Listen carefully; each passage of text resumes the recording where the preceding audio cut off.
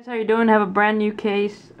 This can be found, you can see from the sticker right here, it's exclusively at Best Buy. It's going to be the Empire Collection Herringbone Hardshell.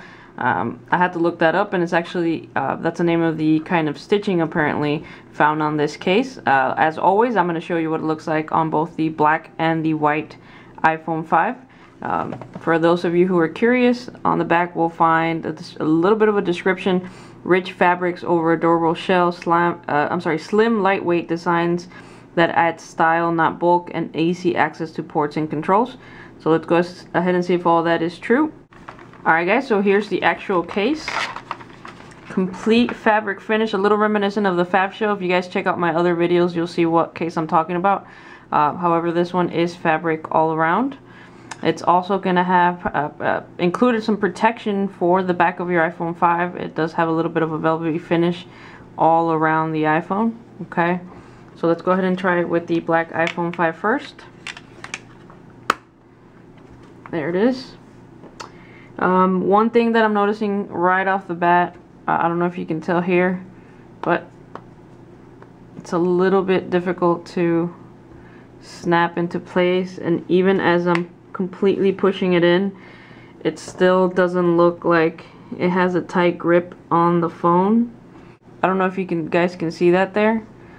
I'm gonna try to get it to focus. Do you see that?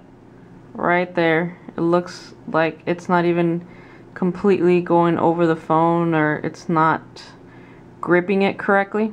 As far as the ports go, it's completely open, easily accessible. You're not gonna have any trouble whatsoever with the power or the volume or the vibrate switch. Completely open here as well. Just to humor you guys who are curious. Connector, no issues. Headphones,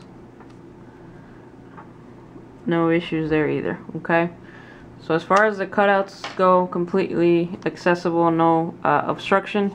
If you set the phone down, it does have a little bit of protection, but again, I don't know if it's just this case it's just maybe a little defective, but it doesn't look like it's gonna offer you great protection when you set the phone down, and also not gonna have a real tight grip on your phone.